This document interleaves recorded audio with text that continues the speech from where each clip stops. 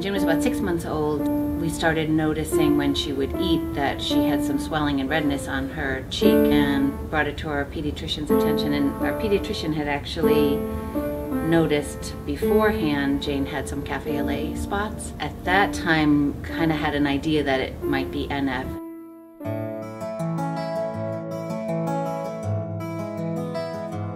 And it was later that she had her first MRI and noticed the extent of the tumor. We're in Connecticut and we went up to Boston. After about a year and a half, they noticed was kind of growing at an accelerated rate, and that's when they referred us down to NIH.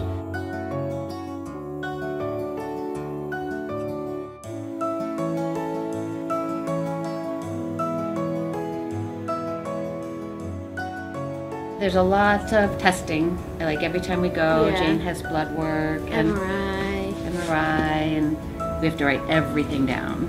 Like, Yes. I would always be the one who would make sure to wake her up, make sure to write it down.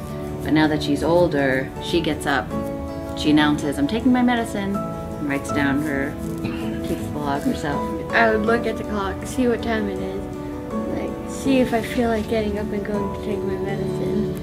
If I do, go take it, and then go back to sleep.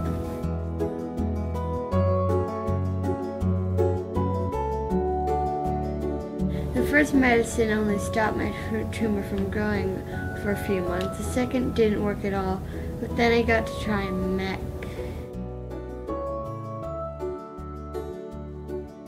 My tumor has shrunk 33%.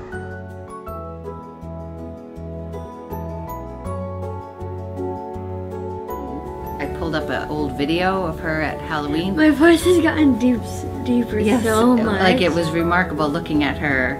When I knew what it was, I just said it's a tumor.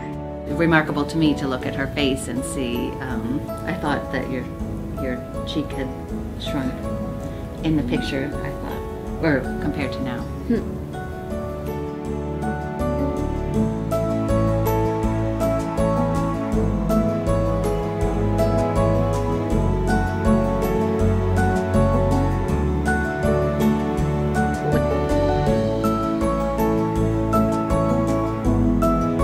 She may have NF, but NF doesn't have